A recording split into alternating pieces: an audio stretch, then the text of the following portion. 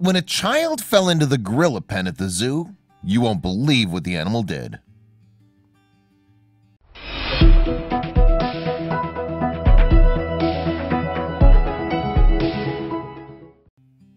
Imagine you're enjoying a fun day at the zoo when suddenly you hear a scream near the gorilla exhibit.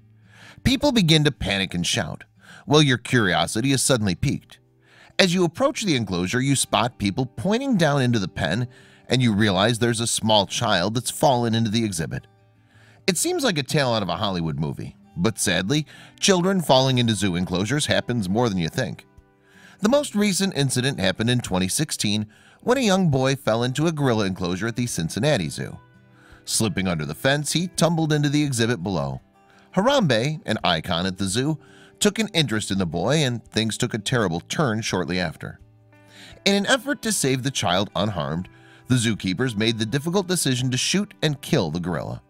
This led to a media firestorm and controversy that questioned if the zoo should be charged with animal cruelty and if the entire ordeal could have been avoided altogether. And while Harambe's story dominated the media conversation, it's actually not the first time a child has had a close encounter with a gorilla. In fact, one child stared one of these large creatures in the face over 30 years ago, changing the way people viewed gorillas forever. For Levon Merritt, the Harambe incident felt surreal and familiar because he too had a similar experience with a gorilla named Jambo. It was August 30th, 1986, and at the young age of 5, Merritt's fun day at the zoo quickly turned into a scary ordeal. You won't believe what happened. It was a beautiful late summer day, and Merritt, along with his parents and older brother Clint, were fascinated by the gorillas. Unfortunately, Merritt couldn't see very well due to his height, so he decided to climb up on the wall for a better look. Of course, things didn't go exactly the way he had planned. The moment Merritt's mother, Pauline, noticed her son on the wall, it was too late.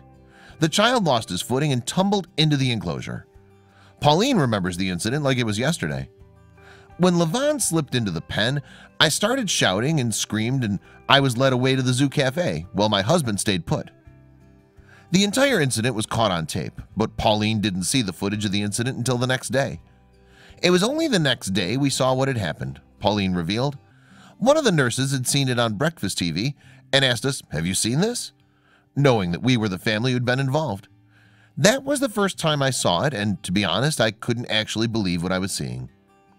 The video revealed Merritt unconscious on the pen's floor, while several curious gorillas approached. The leader, a 252-pound male silverback named Jambo, seemed to be the most curious of the bunch. The large animal slowly lumbered toward the small child, sniffing out the situation. The crowd and zookeepers watched with bated breath as Jambo approached the child. No one knew how he'd react to the stranger in his home. However, what happened next completely shocked everyone. Instead of acting aggressively, Jambo seemed to almost take a protective stance over the child. As the large primate loomed over his little body, he made sure to keep himself between Merritt and the other gorillas that were approaching. It was at this point Merritt slowly began to wake up. Thanks to Jambo, how the public viewed gorillas and their temperament was forever changed. This was most evident when Merritt woke and began to cry. Jambo immediately reacted by retreating and motioning for the other gorillas to follow him back to the pen. Nothing to see here, folks. At this point in time, the zookeepers immediately jumped into the exhibit to check on Merritt and block the gorillas away. Unfortunately, one curious gorilla named Hobbit began to run towards the little boy. Thankfully, the zookeepers were able to remove the child without incident. Since Merritt had fallen roughly 20 feet onto hard concrete, he had multiple injuries that needed to be tended to. He'd broken his arm, as well as fractured his skull. The first I saw the video was in the hospital, and I remember being incredibly surprised and quite shocked. I obviously couldn't believe what had happened, he told reporters. Merritt's life was forever changed after the incident. The zoo kept in contact with him, and he even had the honor of cutting the ribbon on the honorary statue of Jambo, who sadly died in 1992. However, there was a dark side to his newfound fame from the incident as well. As a young student, Merritt found himself being teased by his fellow peers.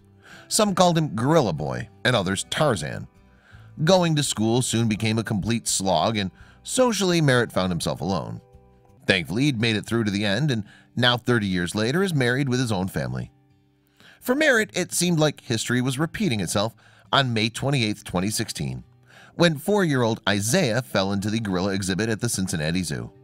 The entire incident was caught on video, and let's just say everyone around chimed in on the entire ordeal. Isaiah had been visiting the zoo with his mother, Michelle Gregg, and had wandered away when she wasn't looking. After approaching the fence of the enclosure, he'd slipped under it and tumbled into the exhibit below, attracting the attention of one of the older gorillas named Harambe. At first, Harambe seemed to be protective of the little boy. Unfortunately, as the boy's mother began to scream and the crowd got worked up, his behavior became more erratic.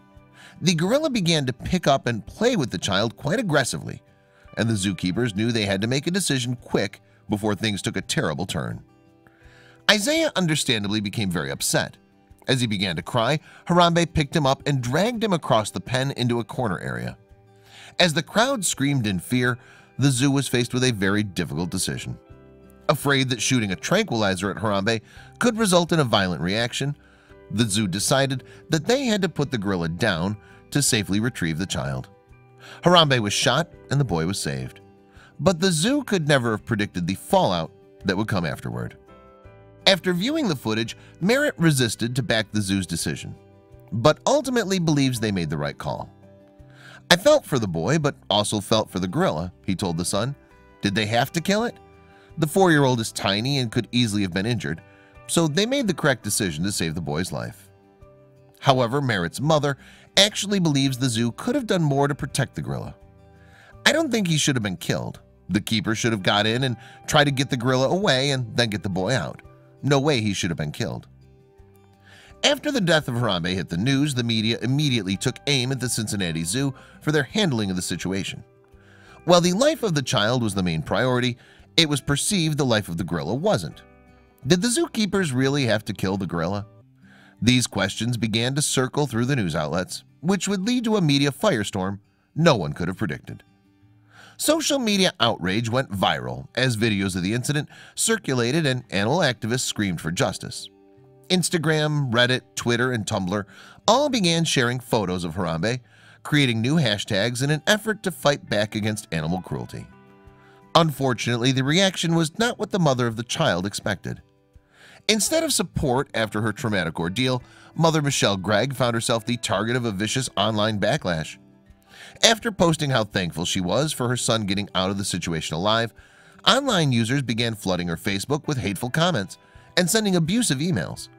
The online community wanted justice and 100% believed it was Michelle's negligence that led to Harambe's death. As the fallout continued, animal experts began to weigh in on the situation. Some believed that the crowd screaming at the gorilla did not help the situation, and that what was perceived as a violent act toward the child was just Harambe trying to protect him from the chaos.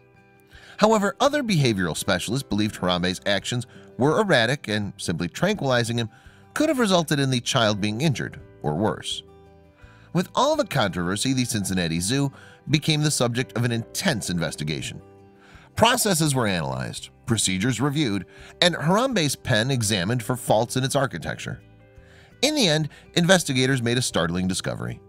It seemed that the fencing surrounding Harambe's enclosure was not up to standard.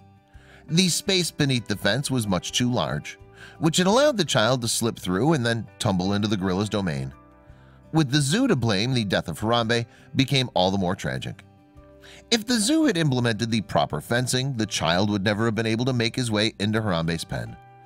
The entire situation could have been avoided, and the sweet gorilla would still be alive today. It was a senseless and avoidable tragedy, one the public and zoos around the world should learn from. The Harambe incident hit close to home for both Merritt and his mother. And whether or not you agree with their positions on what should have happened, the entire incident could be described as nothing more than tragic. For Merritt, he's simply thankful his situation with Jumbo was different. "In my case, Jumbo made sure nothing bad could happen," he stated. "I am forever thankful to Jumbo, as obviously it could have gone one of two ways.